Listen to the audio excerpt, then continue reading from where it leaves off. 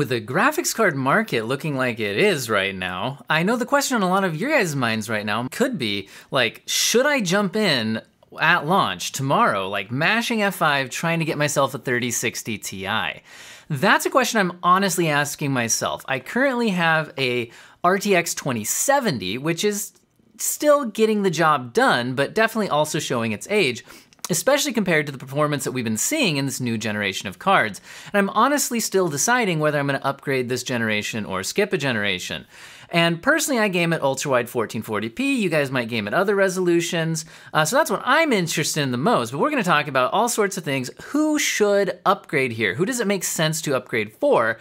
And does it make sense to try to jump in right now at the launch window? The reason that's a big question, I'll just talk about that right now, is if you wanna get one of these, at least at MSRP, the launch date is one of your best chances to get one. Yes, they're gonna sell out instantly, but a lot of people, including scalpers, will actually get one. I would expect to see supply of these cards more along the lines of the supply that we saw for the 3070, since it's more of that class of GPU based on that same, what is it, I don't forget the exact SKU number or whatever, but it's based on that same GPU. So I would be expecting, again, similar numbers to what we saw with the 3070, and a lot of people did actually get them at launch. And so if you wanna jump in and get one and not pay scalper prices, you could at least try to hop in here when they launch. Now, who should do that? If you're trying to game at 4K, I don't think I'd recommend that. By the way, I wanna mention, okay, so for anybody new to my channel is only 2 months old. I do not get sent review samples. If you're looking for independent reviews from me, that's not what this is. I watched a bunch of the major reviewers this morning. I read a bunch of the review articles, and I'm basing my opinions on what I saw in all of those. The graphs I'm choosing to display today came from the Hardware Unboxed review, but to be clear, this was not the only review that I watched to base these opinions off of. That's just where I'm taking most of these graphs from, although I do have one from Linus as well. Okay, 4K is not what I'd recommend this card for unless you really want to turn down settings, because 4K high quality 18 game average from Hardware Unboxed. By the way, keep in mind he did not have a Founders Edition card, so his custom model card here might be having somewhere in the 3% better than a Founders Edition type performance, but nothing to really throw these charts off any worse than you'd see from looking at a reviewer who just reviewed different games that would average differently. The reason I chose the Hardware Unboxed reviews here is not only does he have nice looking bar graphs, but it was one of the most thorough as far as the competition that we were measured against, so we can see it up against a lot of cards. A lot of the other major reviewers didn't throw in the 5700 XT as a competitor, and that's interesting to me because right now, until AMD actually launches their mid-range and lower range cards, the 5700 XT is the AMD $400 competitor to this, and it's a much better value than the previous RTX card, the 2060 Super, that was that $400 competitor from Nvidia. So I'm very interested in how this performs against the 5700 XT, but at 4K, honestly, I'm gonna say, this is just not the card. It's just, sure, it can average around 60 frames per second right now, but that's averaging this, and some of those games are older than others. I really don't think if you're buying a new card right now for 4K, that this is the card for you. But I think most of you know that, and if you're gaming at 4K, you're probably looking to spend more than $400 on your GPU anyway. All right, so let's look at 1440p. This is where this card starts to make sense. We're getting averages here over 100 frames per second with the 1% mins averaging at 92. So again, this is much more the kind of performance you'd be looking for, so I think 1440p, that's where this card starts to make sense. Now, compared to like a 3070, it's not even much of a step down. So for $400 instead of $500, this is a really good deal if you're comparing it to the 3070. Where it becomes, and again, against the previous generation 2060 Super, it is a massive performance gain. So if you're currently sitting on a 2060 Super and you're looking to upgrade, this is definitely worth it, and if you want to upgrade right now, you're going to see a huge performance gain and be very happy with it. Now, if you're currently sitting on a 5700 XT, I don't think it's worth paying the money to upgrade. You're going to get better performance, and unless you just absolutely have to have ray tracing and DLSS right now, I just don't think upgrading from a 5700 XT makes sense here.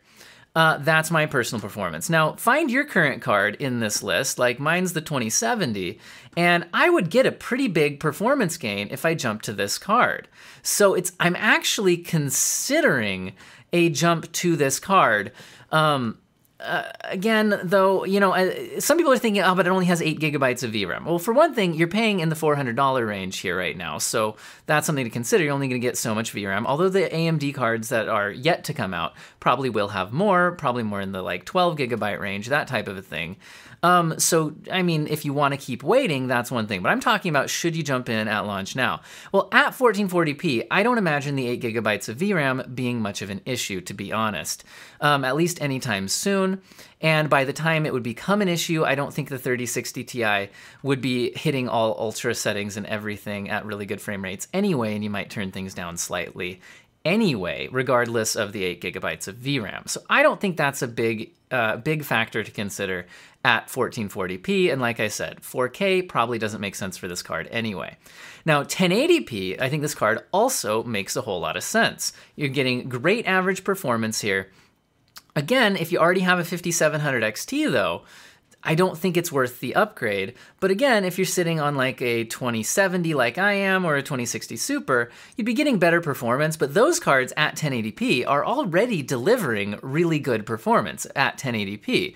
So if you're playing at 1080p and you already have a card like that, it might not be worth upgrading. But if you're sitting back here on maybe like a 1070, a lot of people might be sitting there on a 1070 thinking about, should I upgrade? Well, you're getting a massive performance jump from a 1070. So if you're not currently happy with your performance, this does seem to deliver great performance at 1080p.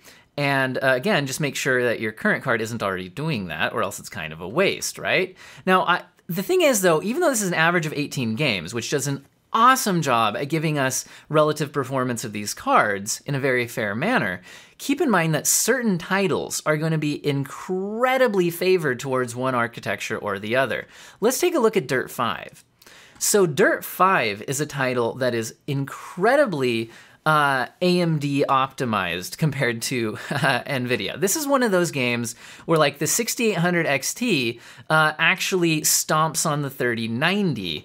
It's one of those ones, right? Even the 6800 at 1440 Ultra beating the 3090. It's one of those games, right? So if you look at this one, keep in mind that this is swaying those averages a little bit. It's one of the things that's actually keeping the 5700 the 5700 XT so close in these averages to the 3060 Ti, because in this game, the 5700 XT, that old last-gen $400 AMD card is actually beating the 3060 Ti. So there's certain games like this where they're just very, very favorable to AMD, and that is one thing about the Hardware Unboxed reviews if you compare it to some other reviewers. If they don't include games like Dirt 5, their averages are going to sway a little bit differently because these games are so skewed towards AMD. And I'm not knocking them for including this. This is a major game that a lot of people are interested in, and this is just the reality. It performs much, much better on AMD. Now, there's also games like Watch Dogs Legion, which are more of an Nvidia partner type of game. And this is speculation, but I know a lot of people are interested in Cyberpunk. And based on what we've seen on the system requirements for Cyberpunk and where it's placed AMD cards relative to Nvidia cards, it's looking like, at least at first, before there's an optimization patch that'll allow like AMD ray tracing, it would probably optimize for them, and that'll be focused around console optimization. It's looking like at first, Cyberpunk is going to be heavily Nvidia favored, at least based on their performance charts that they've released. Now, again, in a game like this, we see the 3060 Ti doing much better than, for example, a 5700 XT. So again, depending on what you're comparing this to and which particular game you're looking at, this is going to heavily influence not just the averages that we're getting here, but also maybe your purchasing decision if there's one of these games that you're actually really interested in. Now, this is another thing that I want to bring up here, is in certain games at 1440p, the 3060 Ti is still really going to struggle at Ultra. you know, your minimums here are not staying above 60, and the average is just barely at 60. So that's a game that's coming out right now. And if you're planning on hanging on to this card for 2, 3, maybe even 4 years as a 1440p card, just be aware that I would not predict this to be able to stay at ultra settings above 60 frames per second in future graphically demanding releases. That being said, I think if you lower a few key settings, you're gonna be just fine. So do keep that in mind. Now, some of you guys are interested in more like a professional workload. I'm not that interested in that other than video rendering for my YouTube stuff. But I will say that you could pop over to the Linus review. One nice thing about the Linus review, other than it being very brief, is that it can show some Blender applications, right? And it does look like the newer architecture here is actually giving this a really good performance in some of the productivity things like Blender. For example, the 3060 Ti here, since lower is better in this one, is beating the 2080 Ti. And so this is one of those situations where if Blender or something like that is something that you're interested in, keep that in mind. This newer architecture could be having a better performance jump over previous generations than the gaming benchmarks are telling us. Now, some people are thinking, what about ray tracing? What about DLSS? All of that. Well, if we jump into Watch Dogs Legion as a new ray tracing and DLSS representative, I realize I'm blocking this a bit, so I can just make myself disappear. And once I find my disappear button, there's my disappear button. Okay, so if we take a look at this, notice here that at 1440p Ultra, if we kick on ray tracing, this is really not a ray tracing Ultra card unless you are happy with 30 frames per second. So if you're happy with that console experience, lock in 30 frames per second, and you're okay with that, then fine, this could be a 1440p Ultra ray tracing card for now, but I think most of us as PC gamers, and especially if you're spending $400 on a graphics card, you know, that 30 frames per second is probably not the performance target that you're looking for. Now keep in mind that in certain titles with DLSS 2.0, DLSS is really impressive and can boost that to a more playable frame rate, although still not at that 60 frames per second that you're getting at native average when you just don't have ray tracing on. Now, here's what's kind of cool is you can use DLSS without ray tracing in titles that support DLSS to get just better frame rates, which would help you a lot right here because your averages being lower than 60 isn't great, but getting just DLSS quality settings on without any ray tracing, that might be something that's a little more interesting to look at. And again, you can see how this compares to the 2060 Super and the 6800 with these down here. Now, let's look at 1080p, where, okay, 1080p, this might make more sense for the occasional ray tracing game. Again, same Watch Dogs Legion's Ultra, and we can see here that we got ray tracing Ultra. We're getting in the 40s, right? We're getting in the 40s, ray tracing medium, still not in the 60s. If you kick on the DLSS, you can actually have pretty playable 60 frames per second with the quality DLSS. And then ray tracing medium with the DLSS on is probably where, if I was gonna do some ray tracing, that's probably where I would be on this card. And again, you can compare that to the 2060 Super and the 6800 here in terms of those levels of performance. Okay guys, so would I recommend this as a ray tracing card? I don't think this is the kind of card you're gonna buy for ray tracing, but it is a nice to have. And if you're comparing it to something like maybe you could find a 5700 XT in stock right now for about 400 bucks. This is not just a better performing card on average, but it's also does have the DLSS and ray tracing that you have. Now, if you can just wait a couple of months, we'll have better stock available on cards, and you'll also see what AMD's competitors to these are gonna be. So keep that in mind. So I would say that you know, you could occasionally kick on ray tracing as long as it also supports DLSS. At least at 1080p, I probably wouldn't do it at 1440 myself.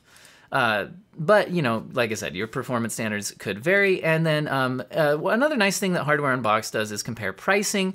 And this does currently, if you look at what things are actually selling for and compare this at the MSRP, does deliver the current best frames per dollar value. And do keep in mind this is comparing what cards are actually available for on Newegg versus their MSRPs. And again, at launch, you can get some of these 3060 Ti's at MSRP, but we don't know what that's going to look like afterwards. All right, so final thoughts here. Once again, I think at 1440p, this card makes a lot of sense if you're not already happy with your current level of performance, and find your card here and see what that performance jump looks like. If you're already getting reasonable performance, or especially if you're at like 1080p, you're already getting reasonable performance, might not be worth the upgrade. In general, this is a pretty compelling card for the price. Personally, since I'm doing ultra-wide 1440p, I think I want a little bit more than this. I'm gonna wait a little bit longer. I'm not gonna be mashing F5 tomorrow. If you are, you could go ahead and let me know in the comments section. What are you guys' thoughts about this card? As always, if you made it to the end of the video, thank you very much. If you haven't yet, you can consider subscribing to the channel if you're interested in PC-related content, especially technology and gaming. Focus on that, but not exclusively. And I hope you guys have an excellent day.